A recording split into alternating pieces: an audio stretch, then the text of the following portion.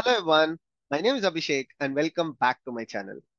In today's video, we will discuss about one of the most trending topics in the field of DevOps, that is DevSecOps. Many of you have asked me to make a detailed video on DevSecOps and explain what it is, and also to share the roadmap on how to become a DevSecOps engineer. That means what are the tools and technologies and what steps one have to follow to become a DevSecOps engineer. And some of you have asked me to create a complete new playlist on DevSecOps. Apart from the usual DevOps playlist that we have, the 45 days one, which is quite popular. Apart from that, people have asked me to create a DevSecOps playlist. So I thought after all of this, let me make a detailed video and explain my thoughts and views on DevSecOps. Now, at the beginning of the video itself, I'll explain you very clearly that personally, I don't think there is something called as DevSecOps, and I don't believe that there is a role called as DevSecOps engineer.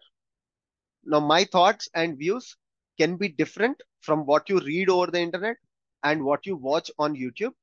But if you watch the video completely, I'll explain you why I feel so. And probably you also agree with me that there is nothing called as DevSecOps. First, let's understand the textbook definition of DevSecOps. So the textbook definition of DevSecOps says that if anyone adds security practices to the regular DevOps day-to-day activities is called as a DevSecOps engineer. And that role is called as DevSecOps role. So according to the textbook definition, what is the difference between DevOps engineer and DevSecOps engineer? So according to them, DevOps engineer is the one who performs regular DevOps activities, and DevSecOps is the one who adds security practices into it. In 2023, do you really think whether a developer, DevOps engineer, automation engineer, data analyst, data engineer, anything it can be, do you really think you can escape from security and not think about security in the task that you are doing? Technically, it is not possible. And have you ever seen roles like secure developer, secure automation engineer, secure pipeline engineer, or have you ever seen something like secure data engineer? No. Then why is there something called as a DevSecOps engineer? Okay, I'll make it even more simple. If you put DevOps aside, let's say there is a developer, and this developer is working on a banking application. Probably he is adding a new feature for payment gateway. Let's take this as an example. Now, when this developer works on this task, do you think that someone has to tell him that please keep security in mind and please keep the user information sensitive? No, nobody have to tell him by the design. I mean, from the point of design itself, this developer has to think about security. And not just that, do you think that this developer writes the code and there is another developer who adds security into it? It's not possible, right? There is only one developer who adds the code and thinks about security while adding the code or writing the code. There is no other person called secure developer who adds security into the code that this person has written.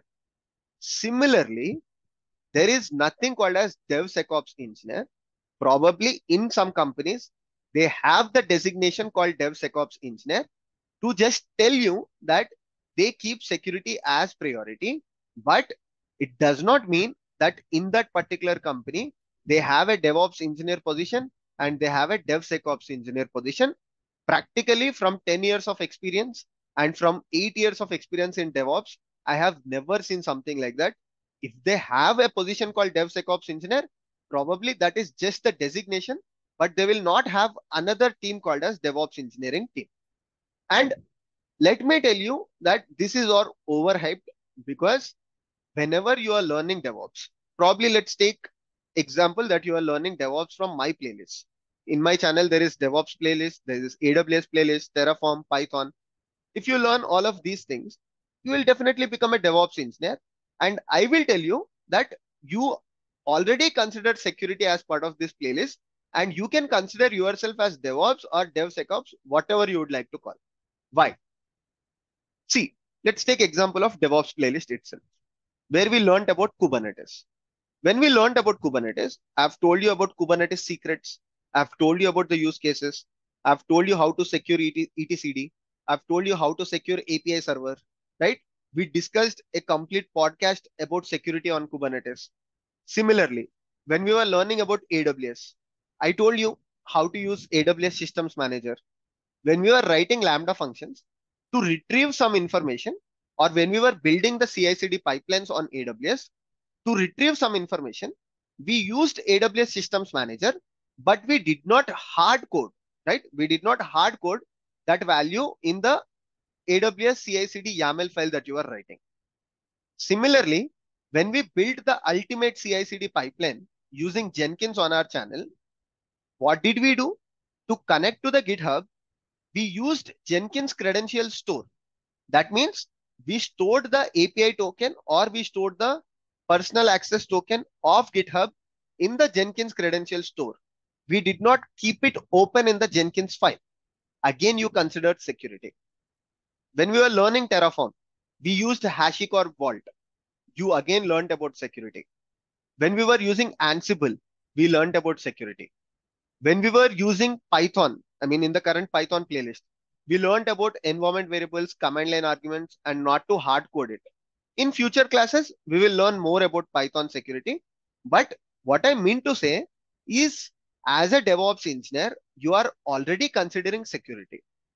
When you want to store Terraform state file, we learned how to store them in S3 bucket, and we learned how to lock it using DynamoDB. That is again security.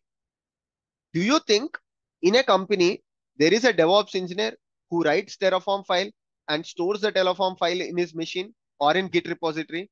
Then there is another person called DevSecOps engineer who takes that and stores in the S3 bucket. That's not possible. As a DevOps engineer, you have to think about it. So all that I want to say is this entire concept is overhyped. There is nothing called DevSecOps engineer. Some companies, they have that designation just to say that they are also keeping security as an important factor during the interviews. So be prepared for it. That's it. Once you go to the company, you are a DevSecOps engineer, you are the DevOps engineer, you are the cloud engineer, you are everything.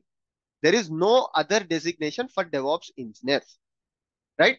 And during your interviews, when you find DevSecOps positions, please apply for that, because you are already thinking about security when you are learning DevOps tools. When you create a Docker image, you know that Docker image has to be scanned using Trivy or Claire or something, right?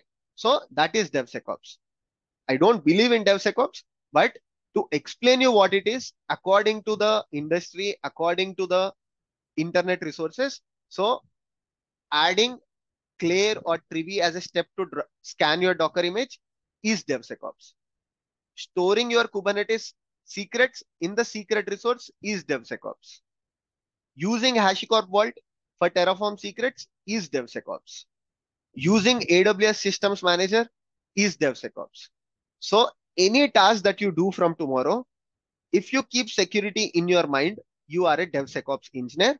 So there is only one umbrella called DevOps engineer. Under that, DevSecOps comes into picture, cloud engineer comes into picture. Please do not divide. Each and every day, I see people asking such questions that, is there something called cloud engineer?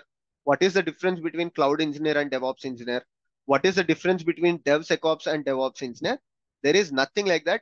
DevOps is an umbrella and everything falls under it. Of course, SRE is different. Don't mix into it.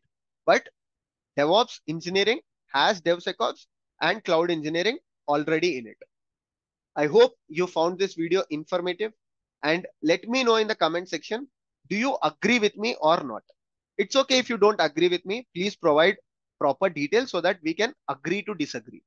Thank you so much. See you all in the next video. Bye bye.